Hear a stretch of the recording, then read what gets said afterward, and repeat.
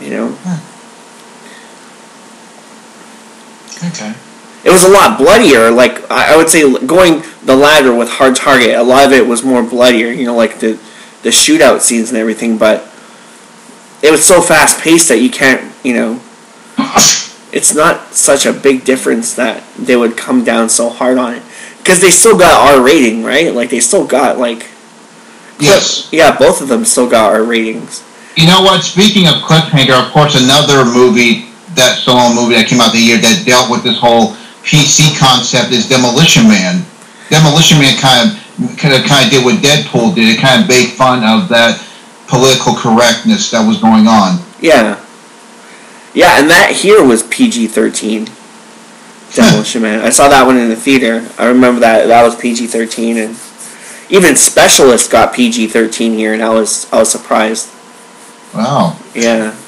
But go ahead. No, just. No. Go ahead. What are you about to say? Oh, now I forgot. Now. Well, I was saying that Demolition Man, at that time, it dealt with that PC stuff that was going on. It was kind of like with Deadpool at that time. Mm-hmm. Even like Cobra. Like, why would they give... Like, I can understand why they would give Cobra the R, right? But when I look at it now, it's such a PG-13 movie. Like, for me, I would find it a PG-13 movie. Like, they didn't even keep in a lot of the gore of Cobra, except for maybe that hook scene. You know? But... I did see the unrated version, and I think there's some people online that they're trying to release get them to release a Blu-ray of the unrated cut. And I did see the unrated cuts on YouTube. Yeah, I got a cut of it that has all that stuff in it. The only thing it doesn't have is like the extended gore. That apparently there was a lot of extended gore that got cut out, but the version I have doesn't have that. But it has like everything else. It has all the scenes from the movie. It has all the deleted scenes. Has all the TV scenes. Yeah.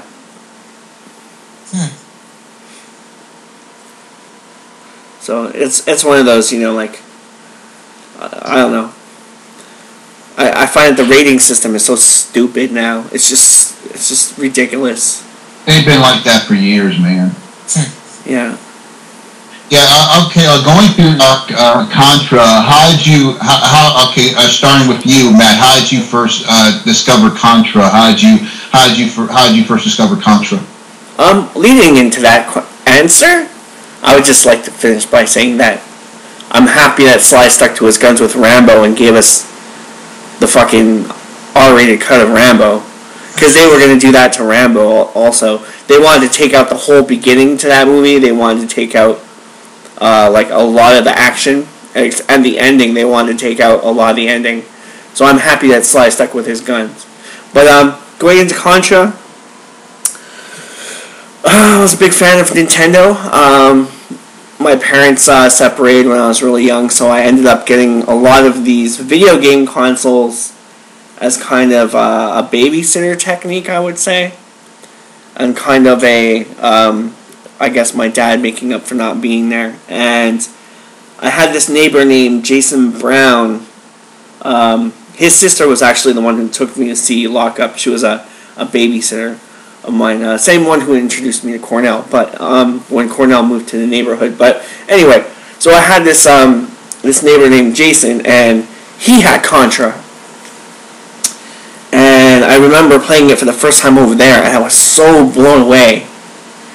So blown away that I had to pick it up like right after that, because like I was just so enamored in this in the 2D fight shooting style, and it was just the music was great, the pace in the game was great. I love the cheat code aspect, and how like when I was playing with Jason, we played through the whole 7 or 8 levels, you know. This is one of those games that I guess I beat, for my age, I beat the game really fast.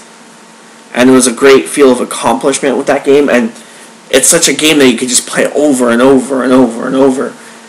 And I loved the 2-player aspect to it, and just just the vibe, the feeling. Like, it's so great to have a game where, at the time it felt very futuristic. Like how you could jump between the different platforms, and it would switch to third person view, and then 2D, and then kind of like you have those levels where you lay down and you shoot at the red crystals. Like when you go into the base and you're like lying down and you're shooting up towards those light sensor things or whatever they are. And it was just like such a wild ride. Such a wild ride of a game. And yeah, for me, like I just always love that. I've always loved that game. It's got to be in my top 5. Really, really far up there on my top 5. When did you first hear that the 2 characters were modeled after Schwarzenegger and Stallone? I think psychologically I kind of could see it already. It felt like a Rambo game, especially because you're running around, with headbands and stuff like that. So I guess psychologically I could already put myself in that scenario. But I guess once the internet came around, we started getting memes, and that really cemented it in my head as, man, they should have made a movie based on that. And then you see like all these, like even in the old artwork on the cartridge, there's a very H.R. Giger look to it. You can definitely see it as a James Cameron movie in your head, because when you get to the end of the game and you're fighting that big hardish alien thing, and the face huggers are jumping out at you. Jumping out of the eggs. Yeah, it just felt like an alien, like a Rambo Commando alien game. Yeah, and Predator as well. Because there are some aliens that there's one level where the boss looks like the Queen alien and the Predator and other if you look at it, it was kind of like Kung Fury, because it took all this stuff that was so popular in the 80s, like these hardcore action heroes and these aliens, them fighting these aliens. They took what was popular around that time and they put it in this game. Yeah, definitely. It definitely is like, wow. Some of the levels where you have to like watch out for those spiky truck things, and the guys with the football helmets on, very Predator looking, like you were saying before. And it's just, wow. It was just, I never thought I would ever experience a game like that. Like I was used to playing Mario and Rhaegar and stuff like that. So yeah, that's interesting. You mentioned Mario Brothers and games like that, because before Contra, if you look at Contra, led the way for hardcore action games in the first place. How we talked about Rambo. If Rambo wouldn't have died, we wouldn't have hardcore action movies. I believe if Contra didn't exist, we wouldn't have hardcore action games like Halo or Gears of War, the first person hardcore action games. Because before there was always games like these kiddie games like Super Mario Brothers and Donkey Kong, but Contra kind of changed all that. It kind of led the way for the 2-player scroll here type of games. That's like we you usually saw that in arcade games when you go to the arcade. Wasn't the tag team format like, if you had like your 30 lives and you ran out of lives, you could still take your friend's life? Didn't they have that in there? I'm pretty sure they had that. I'm pretty sure they had that. And yeah, like apart from that, I was playing like Duck Hunt, Donkey Kong, and Mario, and there's just so much you can do with that fucking dog laughing at you in Duck Hunt. Wish you could shoot that dog. Fuck. I've watched YouTube, and they actually hack. It's amazing what they do with these old games. They actually hack the game, and you can actually shoot the dog. Good. I fucking hate that. But yeah, Contra. Oh, they missed out on it. I was talking to Alex about it yesterday, and I could so see them doing it as a James Cameron movie even now.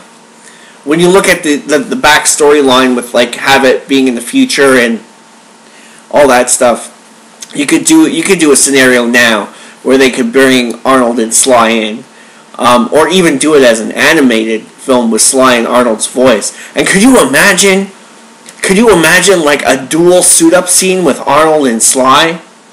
Absolutely. Putting all their weapons on?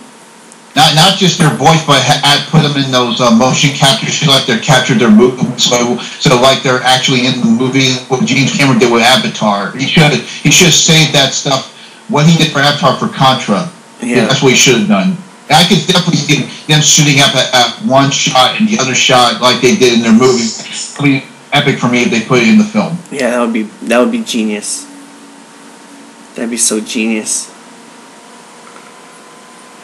John, I know you haven't played Contra, but do you remember how the first time you heard about it? Through you guys, really. That's probably the extent of my knowledge. Such a great game.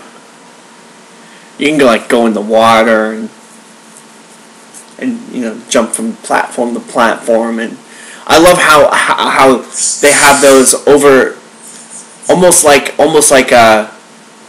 care packages are dropped that soar by, where you can shoot your gun at them, and then your gun turns into whatever is on the care package. Like you got the spread gun where you shoot around and it just spreads out and you can kill 10 guys with it, or the flamethrower.